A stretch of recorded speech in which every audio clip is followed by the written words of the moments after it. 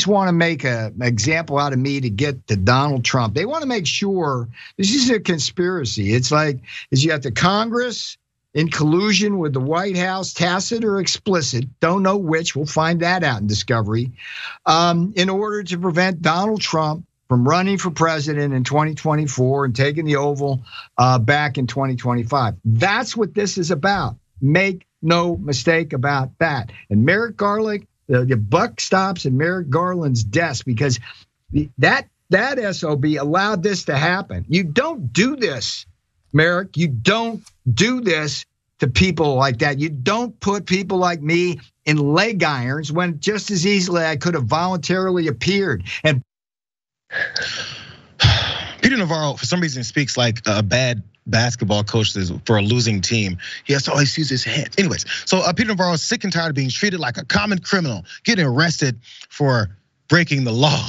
Crazy how that works. You know what? That SOB Merrick Garland, it's his fault because he's raging. He's a fire breather. He's coming after everybody because that's what Merrick Garland does.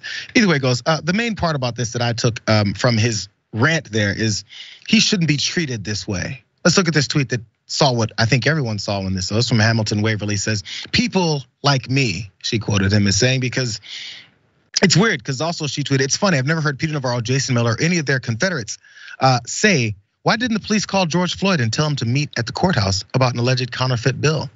I think I know why, because he's not people like me. He's that other kind of person that deserves that kind of treatment. Again, the reasons why we think society allows these things to happen and they can just get away with talking like this. Because there's America, equality, and all that good stuff. So at the tail end of this, he continues on, but he has an issue with having to deal with all these legal issues because this is what we concern ourselves with when people get arrested. Watch more. I mean, this is so wrong, Sebin. This book, Taking Back Trump's America, help me, please. I'm looking at $500,000 in legal expenses, according to some legal experts, or more. This could go to $1 million. I've got to raise that money. I can't kill my retirement by defending these baseless charges. Taking Back Trump's America, please go to Amazon right now. Order that book. The book can be. Please, you guys, help me. I need some money. Listen, I can't destroy my retirement. I need you guys to raise some funds for me. This is too much for me. Please help me. So yes, imagine any other person who gets arrested says, this is gonna cost too much money. You guys, please help me. I only broke the law. Hey, if you can't do the time, don't do the crime. I've heard many Republicans say that before. Yeah, I mean, he does point out actually a really good point about the American legal system. If you get sued, even if you're not guilty, even if you didn't do the thing that someone is accusing you of doing, it's a huge expense and most people can't afford to pay it.